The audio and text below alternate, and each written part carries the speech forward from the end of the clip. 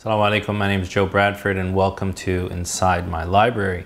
Today we'll be talking about this book. It's an Arabic title called al-Asr al Jahili, which translates to the Pre-Islamic Age of Ignorance. And it's one that some of my Arab friends while I was studying would say that I was nuts for reading, but I'll tell you a little bit more about that in a moment.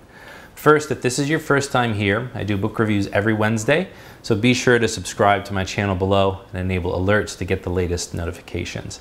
So back to this book and its author first. The author, Dr. Shawki Laif, was an Arabic literary critic and historian.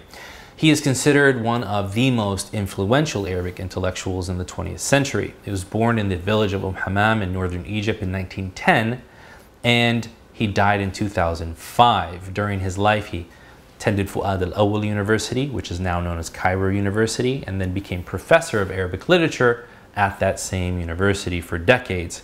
He was also the president of the Academy of the Arabic Language in Cairo for a few years. Now, before he passed away, Shawki Laif would author more than 50 works in the arts and literature. His study of the development of Arabic poetry during the Umayyad Caliphate is considered one of the most important references on that topic. His magnum opus was his 100-volume History of Arabic Literature, a project that took 30 years to complete. And it was an overview of all poetry and literary criticism and rhetorical studies from the pre-Islamic period to the post-Abbasid era. And this series is indispensable for students of the Arabic literature, and some of the volumes have been reprinted up to 20 times. Our book today is actually just one volume of that series. So I mentioned that a few friends thought I was crazy when I bought this book to learn about Arabic and its history. And their retort was that they didn't even read these books, so why should I read them? And I said, well, maybe that's the problem. You know, learning a language is like exercise. You have to stay limber by using light weights, build stamina by using weights that are at your level, and then pick up really heavy things to build muscle and push your body to the limits. The same thing goes for learning Arabic. Read children's books to stay limber, read books on your level to build vocabulary and syntax, and read books way above your level to push the limits of what you know and what you're exposed to. If you want more information on how to do this, you can click below in the description to see the videos in this Inside My Library series about learning Arabic. So, about this book and why it's heavy lifting. It consists of 12 chapters with an intro and an epilogue. The first 3 chapters focus on the geography, history, and life of pre-Islamic Arabia. The next 3 chapters focus on the Arabic language, transmission of poetry and its recording, and the special features of Arabian poetry. Each of the next 4 chapters focus on one prominent figure in that period: Imra al-Qais, Nabighat al-Dhubyani, Zuhair ibn Abi Salma, and al-A'sha. The last chapter speaks about groups of poets like al-Fursan, or the cavalrymen, whose valiance and bravery on horseback was beyond description, and who coined couplets of their battles and heroism.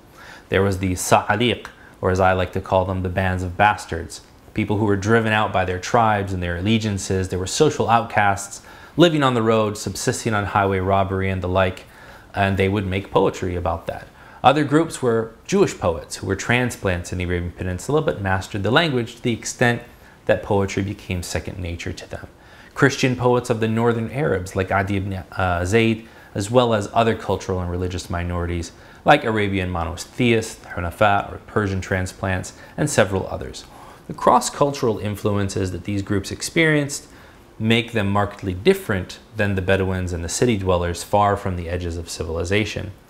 The last chapter covers Arabian prose, and it focuses on 3 types of prose: aphorisms, basically pithy statements that contain some type of instruction or wisdom; speeches, usually delivered before or after a war; and the clanging of soothsayers, which in Arabic is called Saja' al-Kuhan, those whose alliterations and rhyming words and speech was based on the association of sounds instead of meanings, meant to have a hypnotic effect on the listener. Even the Prophet ﷺ recognized this. In one incident in his life when a man spoke to him in a rhyming fashion, he said, "Some forms of speech are magic. Inna min al-bayani la sihra." This man has the clanging like the clanging of soothsayers. The epilogue to this book is essentially a summary of the entire book, and it gives the author's impressions of its contents after having finished it, along with a few inferences and deductions that he didn't mention in the main text.